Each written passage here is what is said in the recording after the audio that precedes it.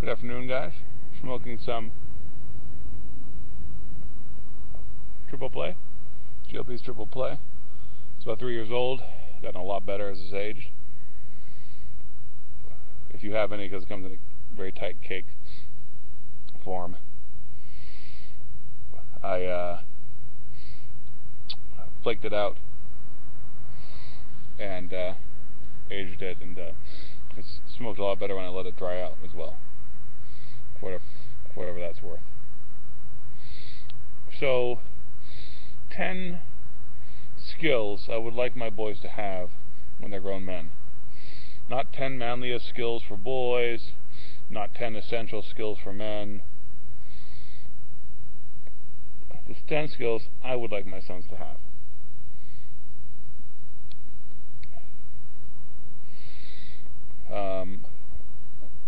As I mentioned in a previous video, my sister did a video about this, which has inspired me to do the same.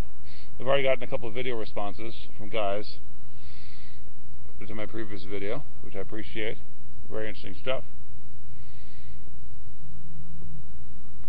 And I wrote a blog post about it. If you don't follow my blog, I would love it if you would. It's joffreythegiant.blogspot.com. Or if you follow Joffrey the Giant on Facebook or on Twitter, I'll often post links there. The blog is about pretty much the same thing as the YouTube channel.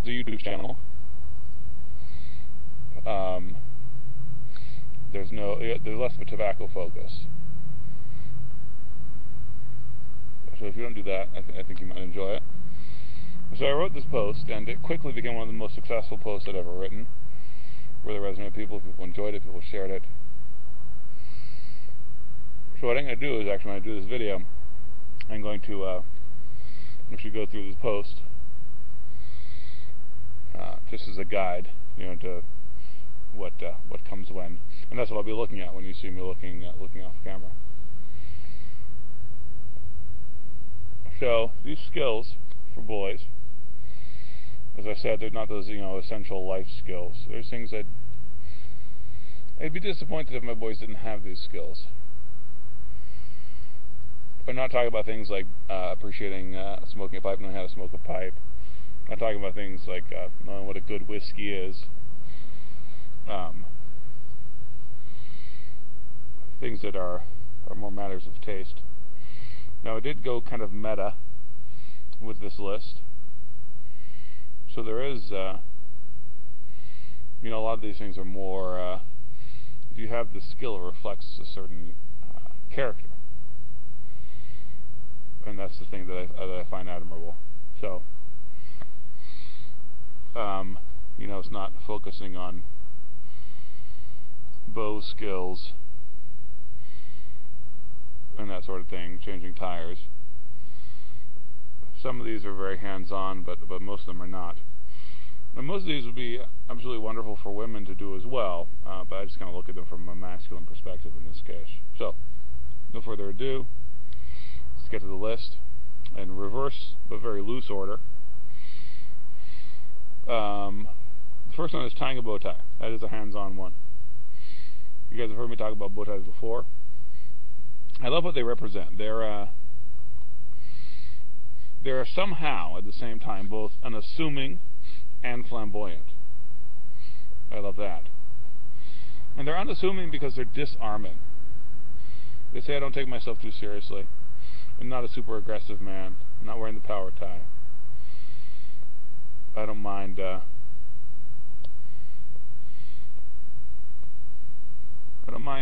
looking a little silly, if it would be one way to put it. Bow tie lovers, don't get upset. I wear a bow tie. Another cool thing about tying a bow tie is that it's such a simple knot, but it's hard to do. So you could say that it's simple and hard, which is a very masculine thing. Alright, number 9, having a command voice. I'd like my boys, when they grow up, to have a command voice. Command presence. That really is actually a skill. It's not just the vocal cords and diaphragm and chest cavity that God has given you. It goes beyond that. Sorry, the grass is a little high in the yard and the bugs are eating me up. Excuse me. Get my feet up off the deck here. So it goes beyond the gifts that you've been given by God, and it does require a little training. The command voice is not yelling either. It's just it's that timbre in your voice that suggests that there's a lot of raw power in here, and you're controlling it purely by strength of will. You can hear that power leaking out a little bit through your tightly controlled voice. That is the tone of voice that makes men obey you. It is a learned thing. You need to see it exemplified. So you need to be in situations where you see how leaders behave. It's not a vital thing to have, but I'd like my boys to have it. All right, number 8, making a speech. More about rhetorical presence. And making a speech is not an easy thing to do. Those of you who have made them know that. Come on now. I am better than many at giving a speech. What a sad day. Which is more of a sad commentary on the state of public rhetoric in this day and age than it is a commentary on my skills. But let's set this out overnight. So, giving a speech, having the ability to get up there, speak cogently and winsomely. Well, it's a winsome thing. It's a desirable thing in a man.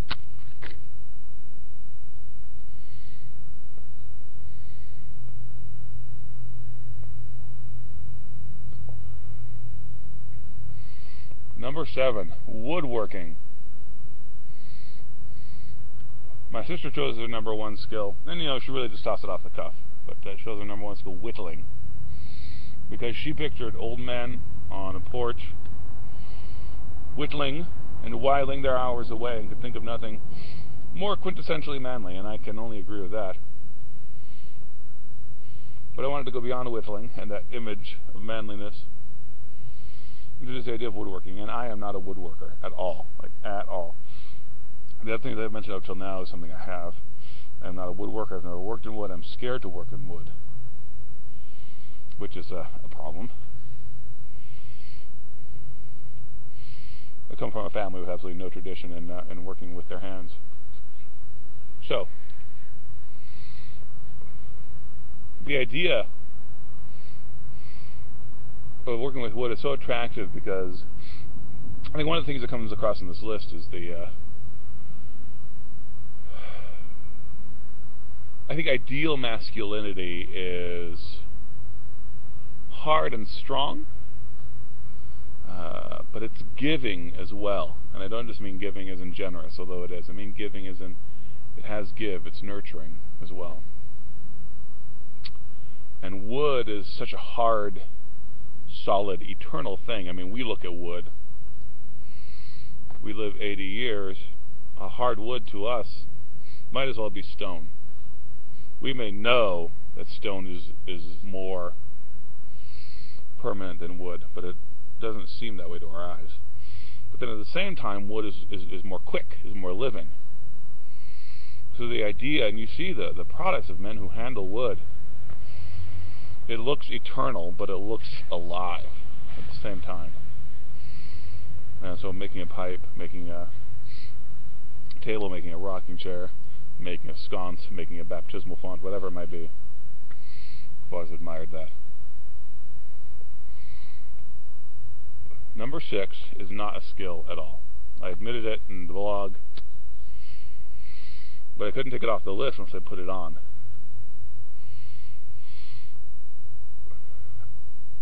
It's willingness to give it a go. It's an attitude. It's a personality trait, a character trait. There's willingness to give it a shot. And I don't mean that in the, pie in the sky, live out your dreams, what's your big goal in life.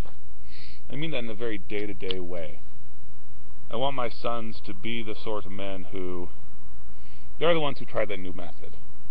They're the ones who step into that gap. They're the ones who break the ice in the conversation. It really is like a day-to-day thing to be that guy who's willing to give it a go, willing to be embarrassed.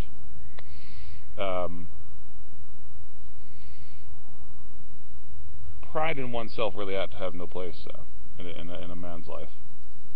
It's like, that plays into my instructions to my boys on fighting. Things have to be pretty dire for them to be allowed to fight to protect themselves. They actually have to be protecting themselves from real grave danger. But when they're protecting others, they can actually be much more aggressive. Like bullying, making fun of your sister or your little brother. Go for it. Have a fight. But if you're defending your own honor, be big enough not to care. Anyway, so being willing to give it a go kind of shows a little bit of that same attitude.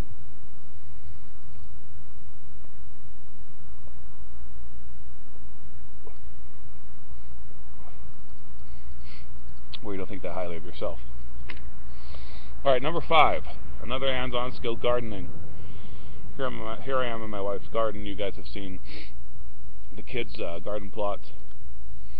I really love what I'm seeing out of my kids as they tend their plots. I made a list here, excuse me as I lean in. Patience, tenderness, handling disappointment, stoicism, roughness, joy.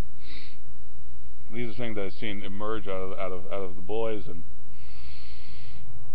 I still have no interest in gardening, but I do see that as a flaw, particularly when it comes to patience. So that's something I'd really like to see my boys be the sort of men who garden, living that beautiful hobbit life. Number 4 is the ability, the skill to argue cogently and civilly. Those are two things that are integral to public debate, to discussion. They're absolutely gone from the arena of public debate. Well, one is more far gone than the other, but there's very little respect for logic.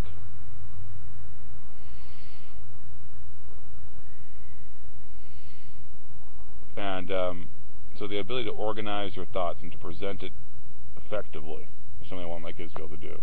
What is more, however, I want them to be able to do that civilly, with respect, without giving way. Especially because they're going to grow up in a world where they're being told that even just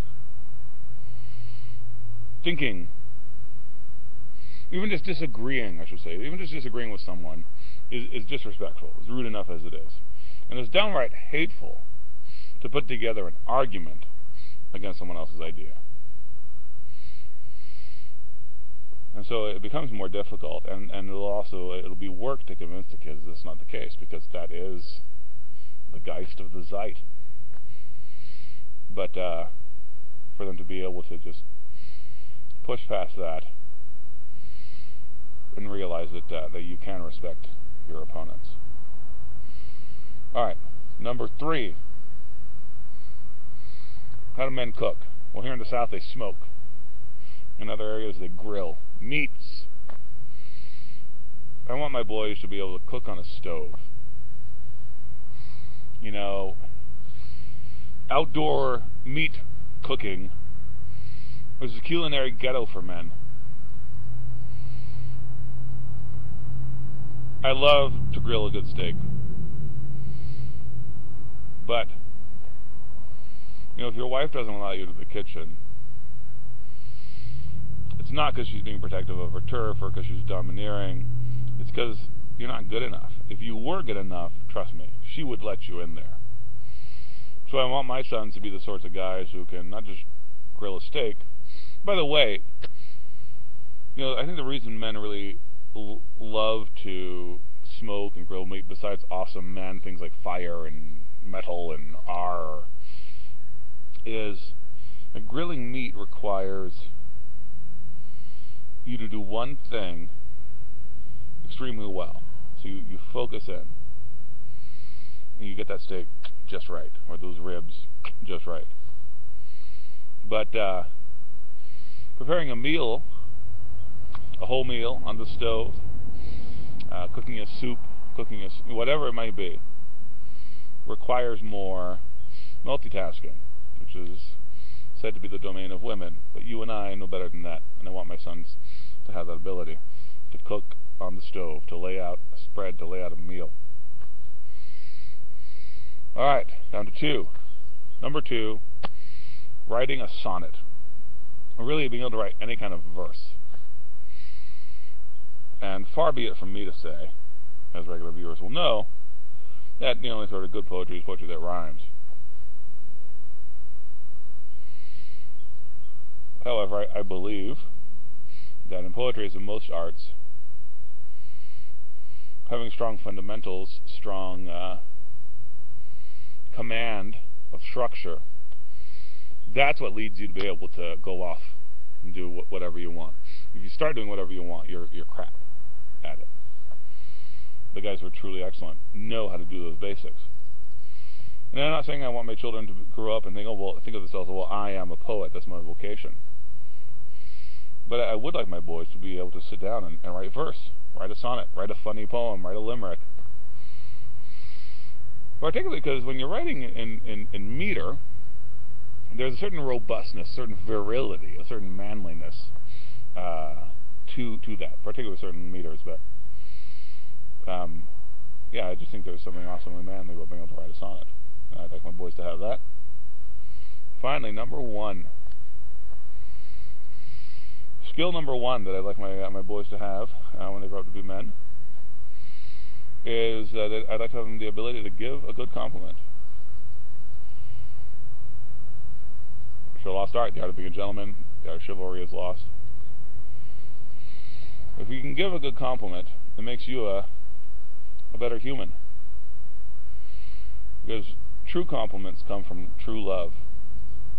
To be able to look someone in the eye, find something real about them that you love or are impressed by, and to express that. I mean, if you're given a lot of compliments and they're all real, that's helping you love. And since you, my boy, my son, are going to be able to cook and write poetry and make furniture and all these wonderful things, you're going to be the sort of man whose opinion is sought after. So it won't hurt to have a gentle and kind tongue, a tongue that builds up. So there it is, giving a compliment. Manly skill number 1 I'd like my boys to have when they're men. Alright, there it is. That's the list. Hope you guys have enjoyed it. Would love to see some more responses to it. Like I said, this seems to have really been resonating with folks. And a reminder before I shut things down, if you don't read my blog, joffreythegiant.blogspot.com, would love it if you would. Alright, y'all. It's been a long video. Peace out. Be upon you.